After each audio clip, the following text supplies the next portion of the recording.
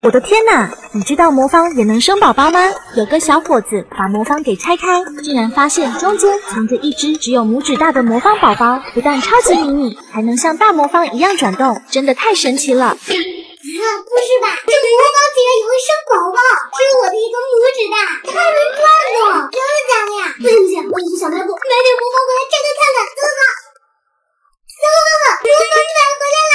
我把小卖部里所有的魔方全部都盘下来了，有常规款的，还有不常规款的，三角形的，粽子型的，还有亮片型的。咱们赶紧到小卖部拆开看看，先从这个奇怪的树叶形状开始吧。我先试试。它竟然是侧着旋转的，感觉好难啊！旋转完以后根本就恢复不回去了呀。算了，还是来把它给拆开了。哎呀妈呀，好难拆啊！只能借用工具了。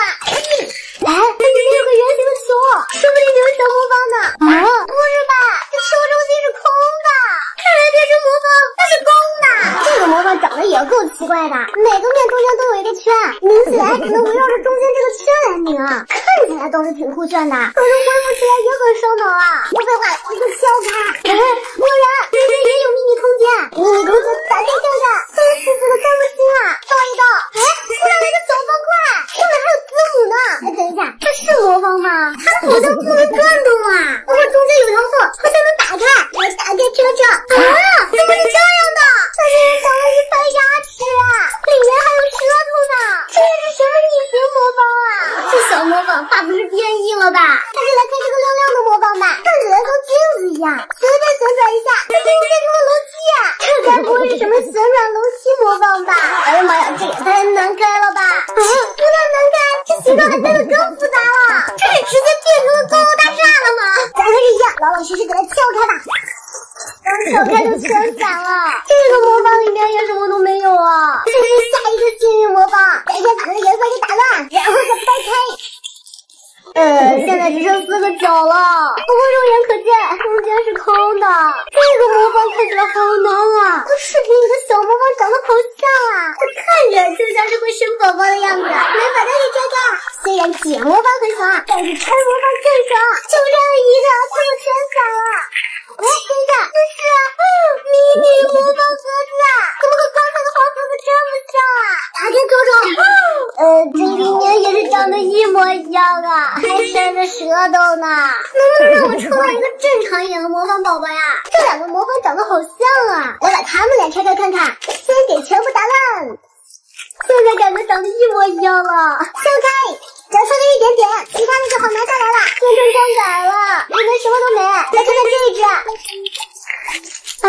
这两个该不会都是公的吧？这魔方震得我手都已经麻了。剩下还剩4个魔方，先看这个最小的，我发现这魔方里面怎么都是圆球啊？所有的魔方都绕着一个球在转，有点神奇啊！把球体给打开，这个里面好像是空的，好迷了，还是一样，先来打乱，嘿！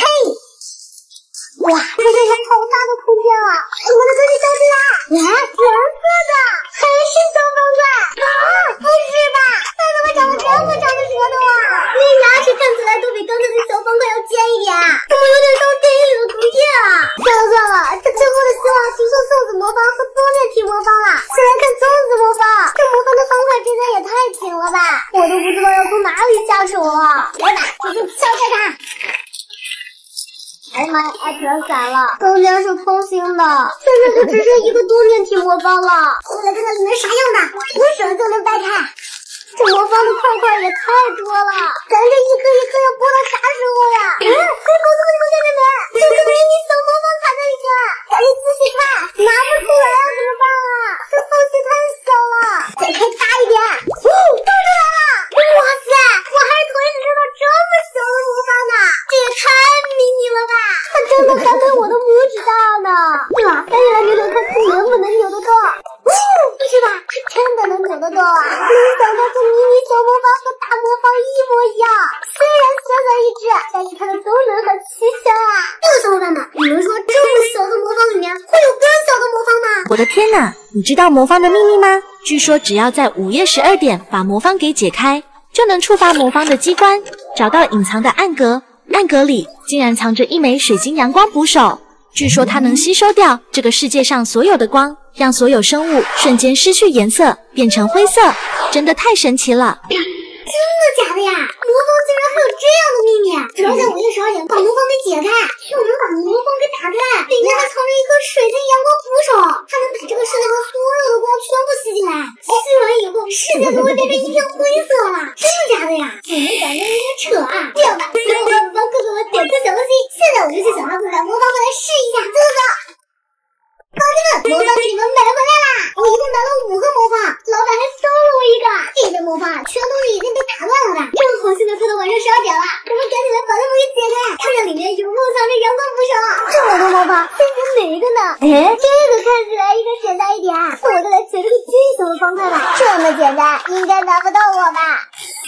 这怎么没有我想象中那么容易啊？明明只有8块，还是最简单的2级难度呢，我都解不出来。看来我的脑子不太适合解魔方啊！怎么办？这里还有这么多呢！我想到了一个好方法，如果这里面真的有阳光扶手的话，那我直接把魔方给撬开，不就能找到了？我真的太聪明了！小剪刀开撬，我剪刀抵住魔方的边，嘿嘿，直接飞出去了。那魔方里面是长这个样子的，我抠。整个魔方全都散了，可是这里面哪有水晶扶手啊？算了，再换一个，这个我肯定是解不开了，还是一样，直接把它给撬开吧。这个魔方里也没有，又毁了一个魔方。4阶魔方里没有，咱们再来看看4阶魔方。这4阶魔方好复杂呀，凭我的脑子，10000年都解不开。上剪刀，撬！妈呀，直接喷出去了，撬开了一个，其他全散了。这4阶魔方里也没有我想要的水晶扶手。再来看看5阶魔方，按道理说，这魔方越难，找到水晶扶手的几率应该就越大吧？来打开看看，撬！这5阶魔方也太难撬开了吧？不过它和4阶魔方一样，一旦撬开啊，就全都散了，简直就像玻璃米一样。完了！但是今天是找不到水晶扶手了呀，这连5阶魔方里都没有，现在只有一个希望啦，就是这个超难的金字塔魔方，这里面要是再没有的话，那可就找不到了。我撬开了一个，就能看见金字塔魔方的内部了。这看起来也不像藏着水晶的样子，内部是空的。完了，水晶覆没了。哇，这里还有一个老板送我的魔方呢。那么有小伙伴说，想要找到水晶扶手，必须自己解开魔方才行。可是这对我来说太难了。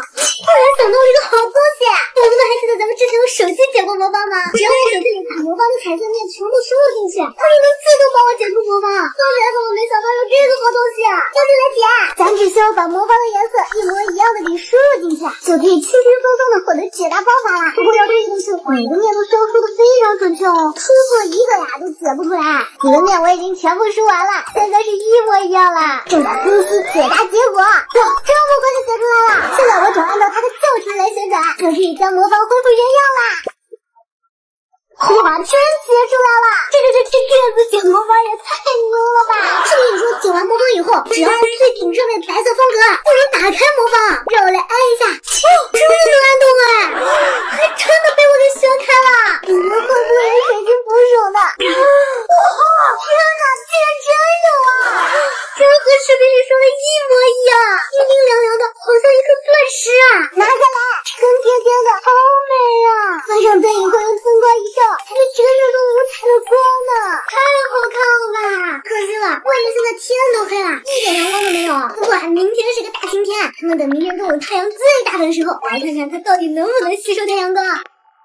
小伙伴们，现在外面天已经亮了，也不知道这阳光扶手还管不管用，咱们直接把它拿到窗户边去试一试吧。就是